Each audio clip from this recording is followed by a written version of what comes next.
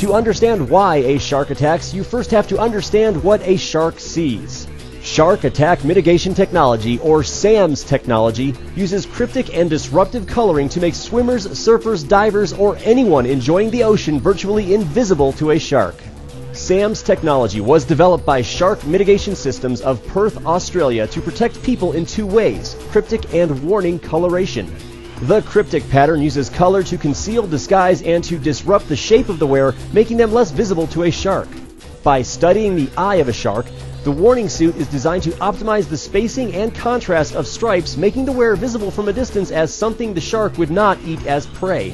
The result is an effective camouflage that confuses the shark and makes them less likely to strike whether you are under the water or floating on the surface. The patterns can also be applied as skins for scuba tanks, surfboards, sea kayaks, and other watercraft for complete protection against predatory sharks. The suits also look really cool and are a departure from the traditional "I look like a tasty seal" wetsuits.